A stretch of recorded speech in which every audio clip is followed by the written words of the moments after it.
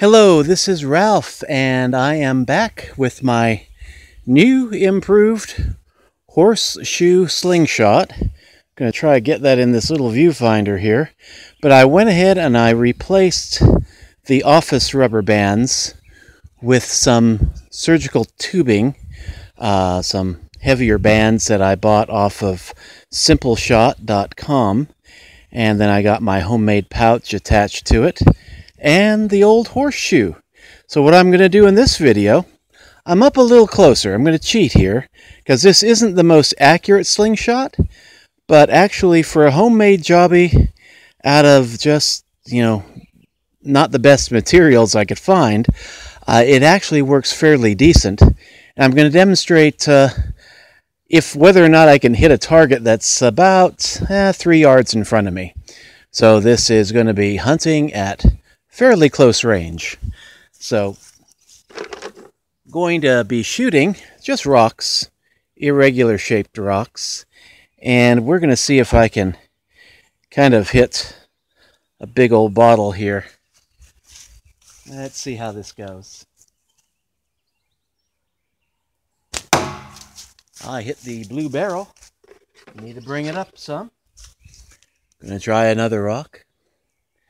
And problem I'm having with these bands is that they do kind of jumble up on me. These aren't the best bands for this thing. Now, there we go. That's it. That's what you can do with the right sized shot. You'll get that.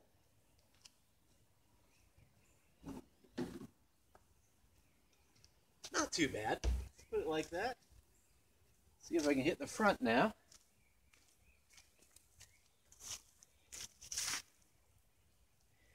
Give that one more try with the same rock. Oh! I had a misfire on that one. Try a different rock here.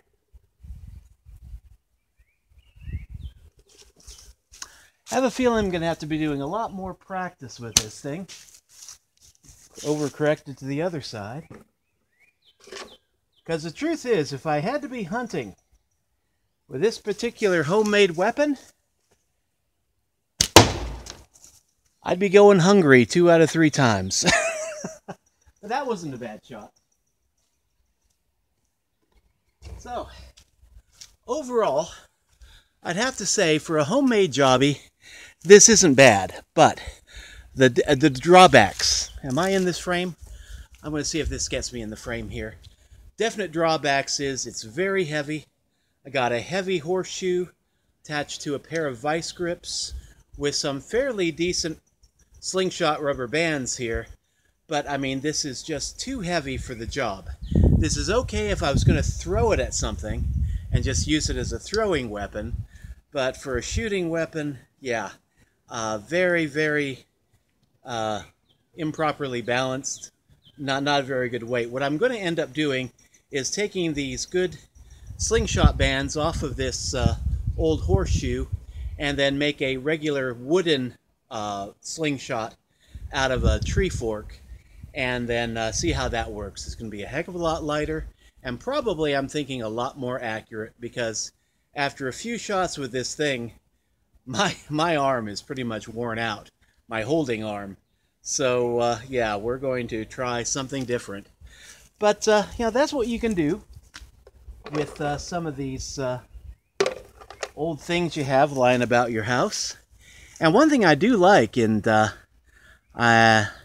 you really can't see it from this angle here, but I've actually had a few rocks that have pierced that plastic bucket there. That's an old peanut oil bucket that we emptied, 3-gallon bucket, and I actually have had some of the rocks penetrate that bucket. So I do have a lot of power here in this slingshot. It's just whether or not I can focus it correctly. But we'll try one last shot here. There we go. Yeah, a little bit of practice, and we'll get this thing done right. But I think my next video I will be demonstrating a more professionally made slingshot rather than a cobbled one from household garbage, and hopefully have something a little bit better to share. But until later, this is Ralph signing out.